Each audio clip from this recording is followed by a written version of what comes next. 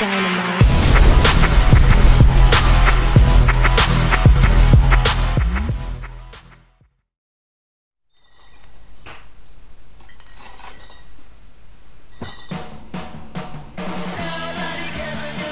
I have spent all week trying to come up with witty comparisons for this game.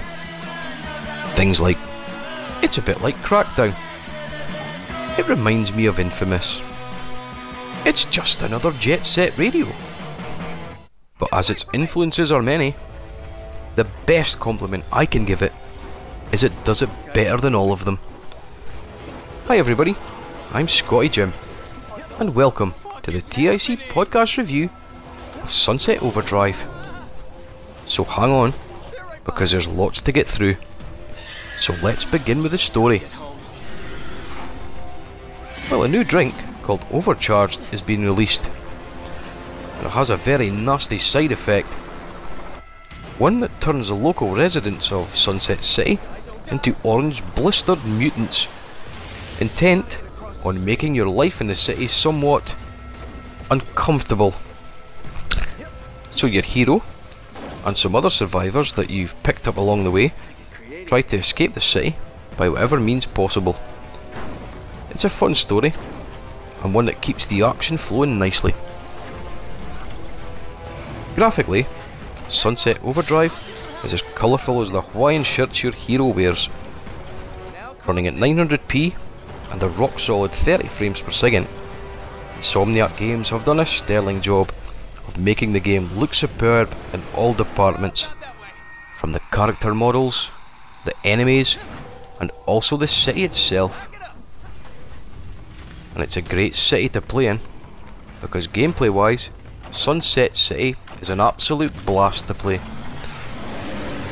Although it isn't the biggest map you'll ever play in, every area is very detailed and packed with enemies or secrets and general things to bounce or grind around the city on.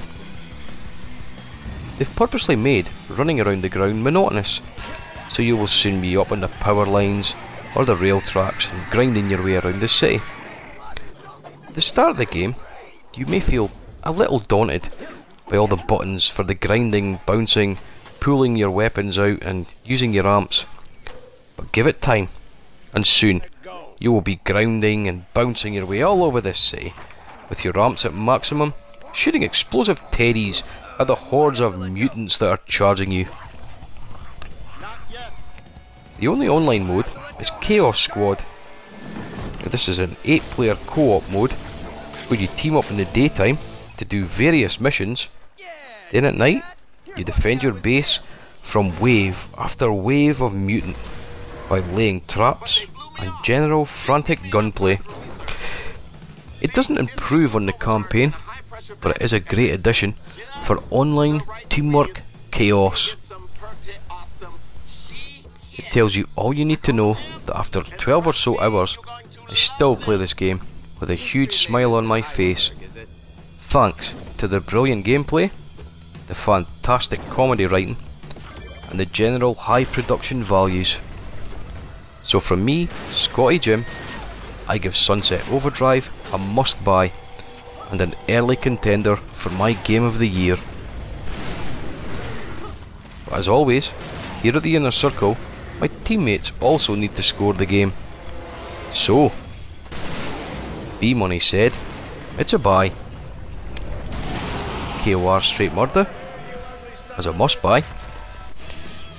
Unified also has a must-buy. And Doc, well, Doc's got it as a buy.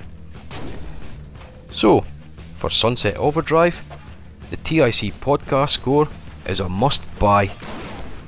Why not join us on Twitter at TiC_podcast and listen to our TiC Podcast on YouTube, for the fans, by the fans. Official podcast of XboxMad.net. See you all next time.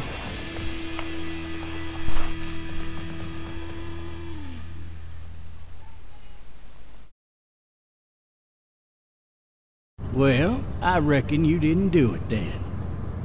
Hi, this is Scotty Jim from the TiC Podcast Reviews. Please join us next week especially if you're anything like me and a fan of the TV show, as we review Telltale Games' The Walking Dead. So we'll see you then.